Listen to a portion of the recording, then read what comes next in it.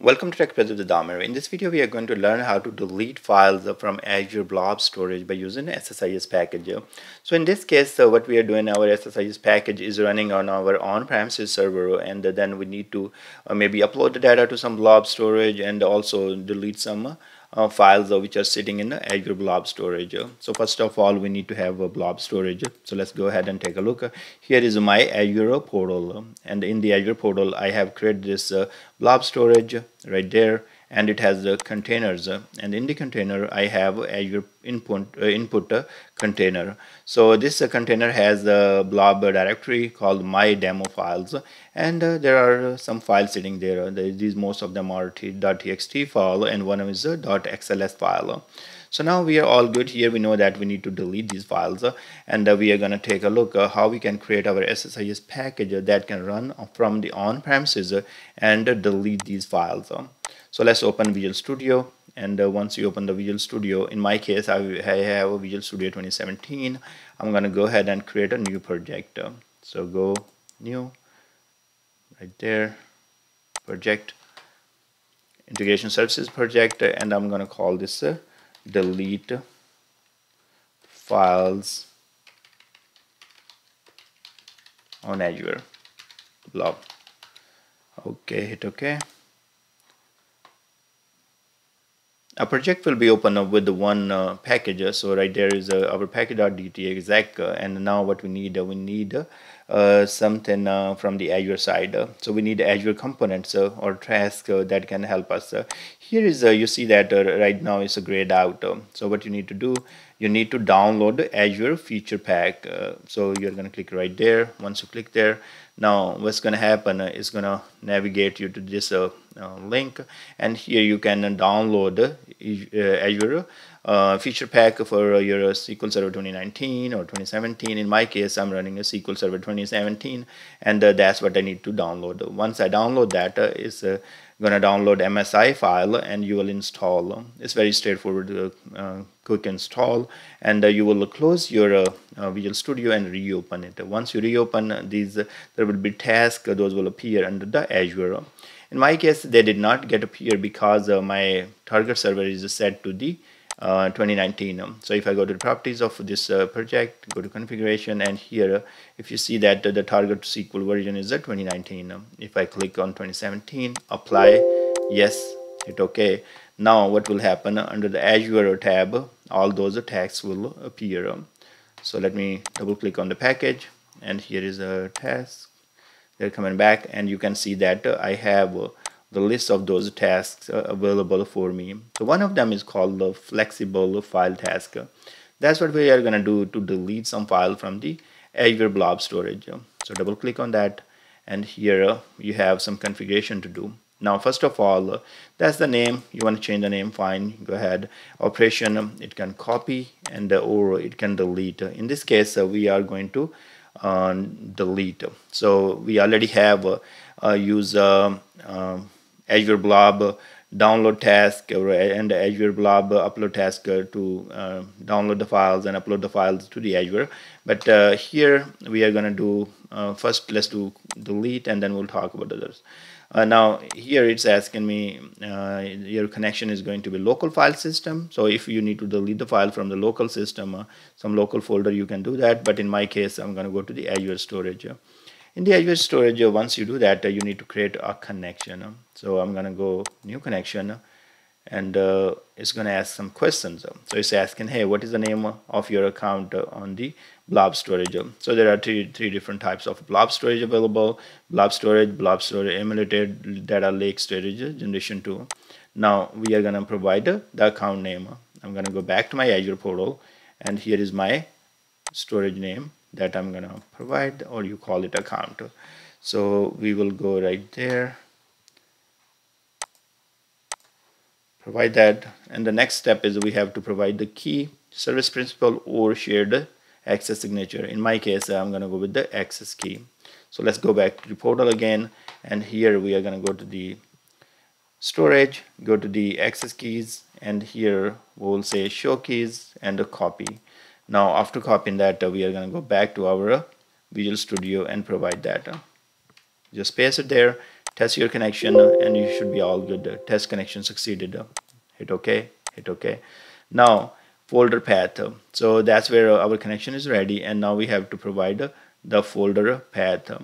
Now what we can do here, if we click here, it doesn't say anything, so we have to go back and kind of navigate to it.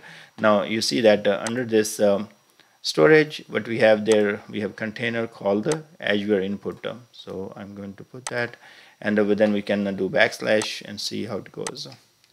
And then I'm going to say my demo files, and then we can provide the file name. So let's go take a look on the file names, and here we have my demo files, and under that we have this file name. Let's say we want to do Excel file. So let me copy this, and we will go ahead and provide in the file name, and delete recursively. If you want to do delete from multiple folders and all that, you can do that, but in our case we are fine.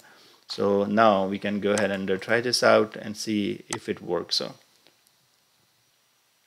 Now let's go to progress and take a look, and here it says that doesn't say much about it, and delete files information, delete files from Azure storage.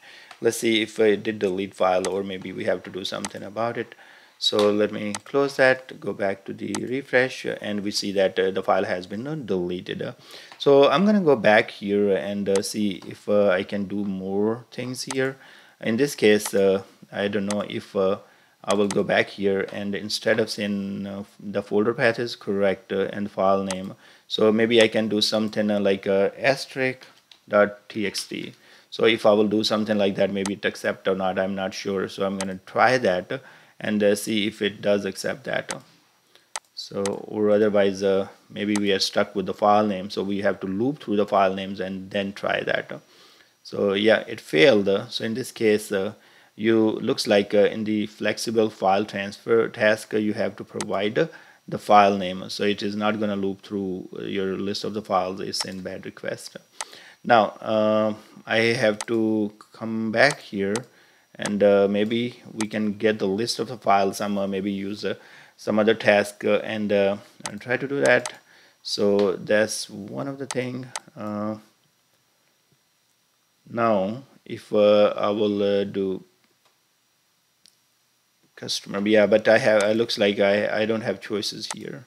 So if I just want to do customer file, so I was thinking like if I can just do customers asterisk, you know, those kind of things. So it looks like it has to be exactly file name. So if you click here, specify the file name. If left blank, the folder will be deleted.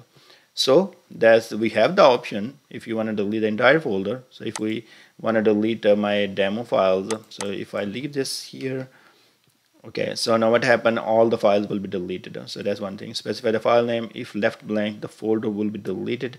For Azure Blob storage, delete folder is not supported. So also you cannot actually delete the entire folder here, so you have to have provided some file name. So in this case, if we want to go ahead and delete another file, so we will just copy and provide the file name. So that's kind of limitation when you have to delete the files from this by using this flex files task. Maybe I will find out a way how we can loop through the list of the files and do it, and maybe create another video, but right now looks like this is all we have. So let's take a look on the second file, and this file should be gone 829. So refresh, and that file has gone. Now let's go back here and let's explore other features. If we can do, if we say copy, so in the copy it is also Azure Blob storage source connection. We already have that.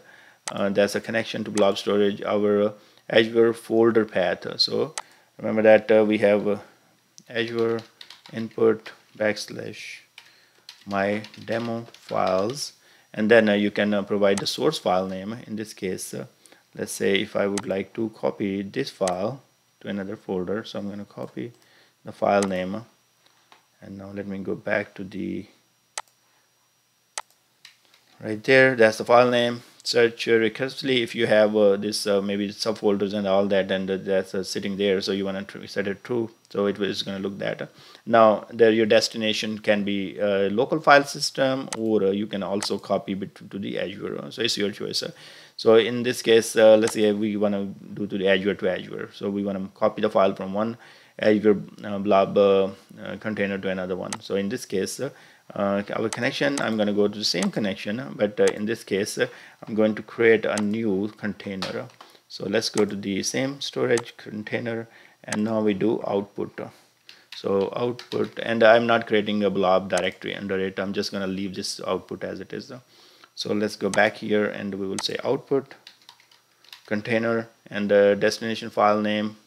So yeah, do the same thing. Okay, and hit OK. Execute. So it should copy that file from one container to another container. So it's working, it just worked fine. And now you go back to your output folder here, and the file is there, so it has been copied. Now this is not really very kind of dynamic package, but it can become a dynamic package. Maybe file name is coming from some parameter and all that, and then you can write a lot of expression. So if you see right there, see right here, I'm a hard coding. So maybe you want to copy the file that you get from the variable or a parameter, and then you pass that. So go to the expression.